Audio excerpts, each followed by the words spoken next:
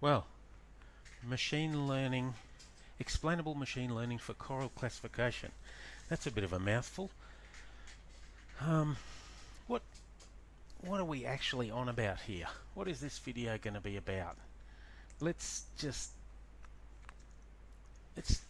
say, hopefully you'll get to see some pretty pictures of coral samples, but more than that, we're going to demonstrate how LIME, which is a machine learning model explainer, can be used in an unusual context. The unusual context is explaining coral image classifications. So I'm going to spend a bit of time talking about the background of why I did this, which you can skip through in a few seconds, and then I'm going to do a demo of the dashboard. So, the background. The background is that James Cook University, in conjunction with Queensland Museum in North Queensland, Australia, right there beside the Great Barrier Reef, is interested in how coral species relate to each other. This is a really good article that gives you an overview of the subject. I'll leave a link to this in the video, but the basic idea is that, like these researchers are saying, you look at those two specimens and they look identical, but they diverged tens of millions of years ago. And this is important because unless you know what's there on the coral reefs around the world, you don't know how to conserve it. So this is all about conserving biodiversity. Now, they've started doing DNA sequencing of these specimens that they have to work out the genetic history and lineage in the tree of life, but they thought that image classification techniques might be useful, but they are not sure whether it's worth investigating, pursuing that. So there's lots of keen university students about, and people like me, who have experience with classifying models. So what I've done is set up an image classifier, just a simple image classifier that picks the subclade of the coral and lets them explain how that image works, using how the image classification was come up with.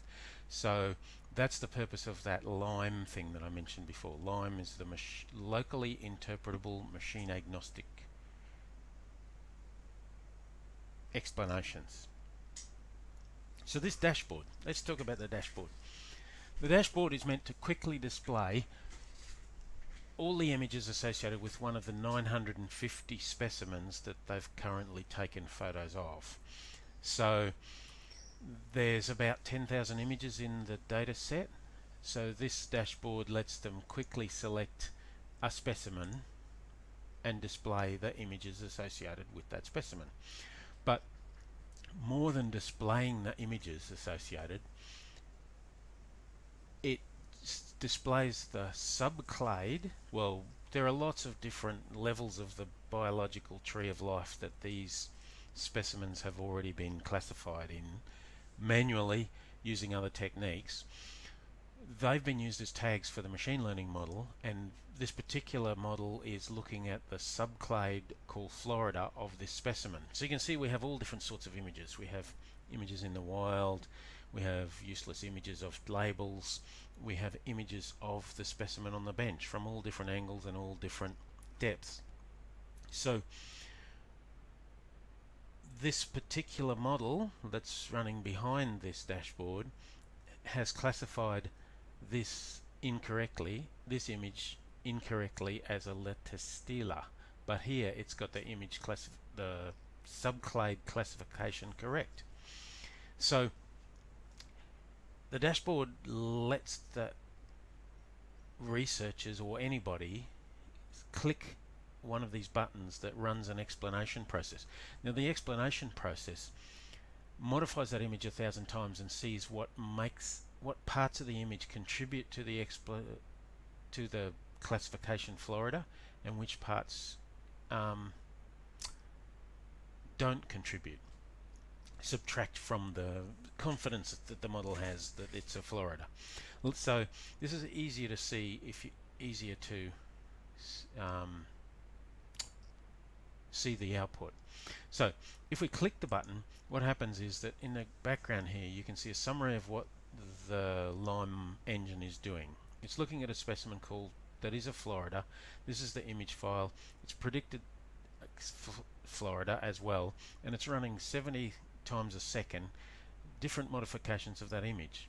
When it finishes, it displays the original image and heat maps that indicate which parts of the image contributed to that Florida classification. So for this image, you can see that unfortunately it appears to have looked at a lot of the areas around the coral. You can see the green here indicating that these are the strong areas. An alternative more rigorous description of that is in this heat map, which shows you the contribution to it. So this section here, which is looks like it's that branch down there, is actually the most useful part of the image. All these other parts of the coral aren't useful in contributing.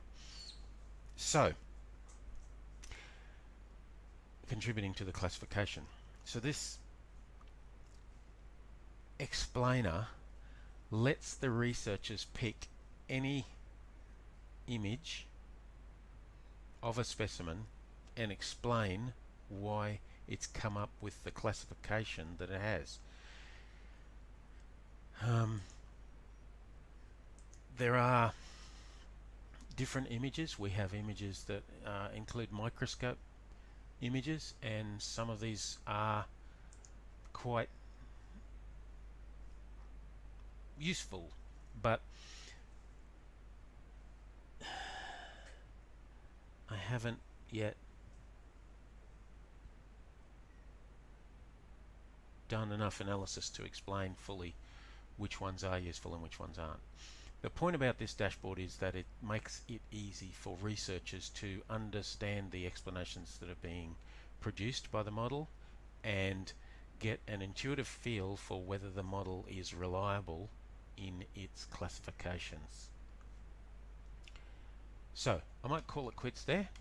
Thank you for watching. Feel free to put any comments you have. Get in touch with me if you want to discuss. I'll put some links in the comments and we'll see how we go. Thanks very much.